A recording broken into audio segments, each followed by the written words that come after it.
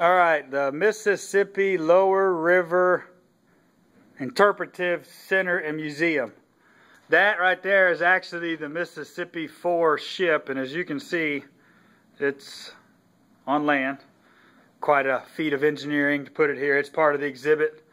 And you can see the structure to go from the actual museum, which I'm standing in now, across the catwalk.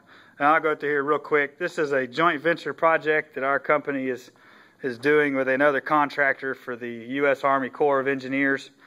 And you can see there's an architectural firm which is actually setting up most of this stuff. And I can't put this on YouTube because the place isn't open yet. But it is just, that's all the pump room for the big fish tank.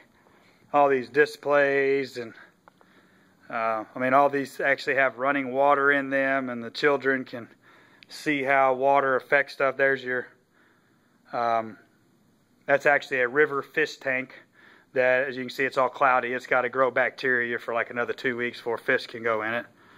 And this architectural firm has already put up most of all these placards and timelines, and it's obviously engineered or geared towards the U.S. Army Corps of Engineers. You can see their timeline going through.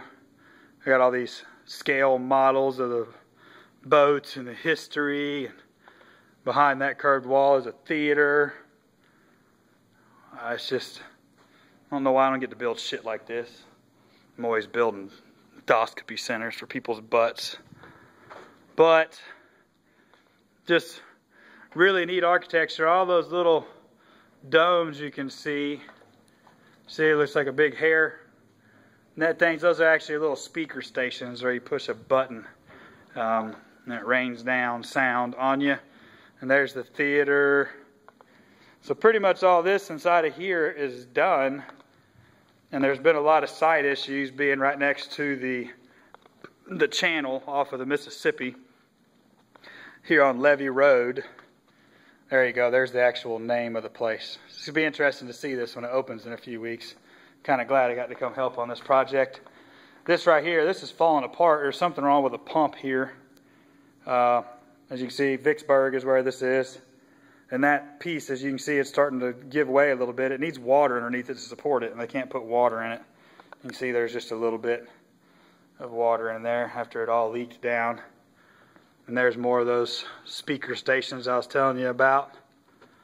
And then the outside of this thing, aside from having the boat, which is cool enough, they've got just some of the design details. I mean, you've got double block walls on the inside, brick, solid brass handrails. Just got done installing this today.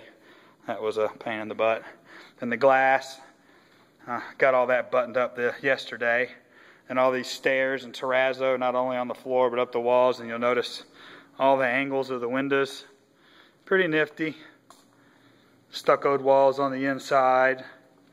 Some masonite on the floors for protection. Just a really interesting building. And then there's outside, you can see there's my truck and the handrails that I'm working on. But I've had enough of the heat outside today. I'm soaked. Soaked. Here are these stainless steel countertops. This is the ceiling of the entry. I mean, exposed frame. I would have liked to have been involved with doing the layout and stuff on that. It's pretty cool. So we're going to start cleaning it Monday, and got to start staining this concrete Monday. I'll finish those handrails so you can see those tomorrow. And sign